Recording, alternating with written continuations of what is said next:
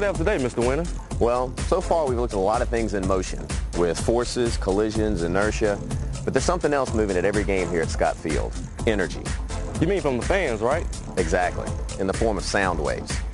Sound waves are produced by any vibrating object, like vocal cords or clapping hands. Anyway, the energy of that vibration travels through the air as a sound wave at the speed of about 760 miles per hour. Now, that's not instantaneous. You can tell, especially if you're sitting here in the end zone. Since you're about 560 feet away from the video board, it takes the sound a full half second to reach you, causing a noticeable delay in what you see and what you hear. So I hear the crowd roar a split second after they scream? Exactly. In fact, fans here in the sky deck, the next time you see KJ crash through the line for a sack, you should start screaming when he's 5 yards away from the opposing quarterback. That way he'll hear you the moment he lays them out.